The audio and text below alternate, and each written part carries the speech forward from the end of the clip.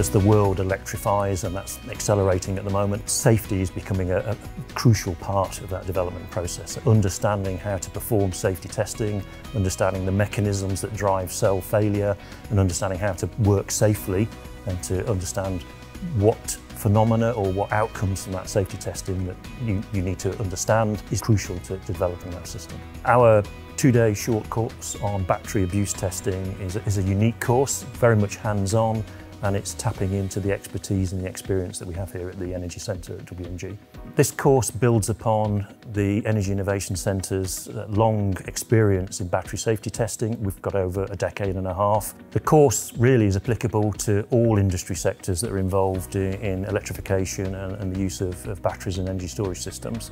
So some of our clients are from the automotive industry, aerospace, marine, including static storage energy systems as well now.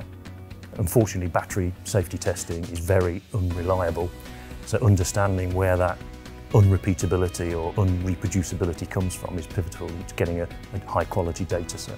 So learning outcomes from this course, first and foremost, are an understanding of the hazards associated with battery safety testing, and then from that they'll be able to then either undertake testing themselves in a safe manner or be able to manage and operate a battery safety testing facility.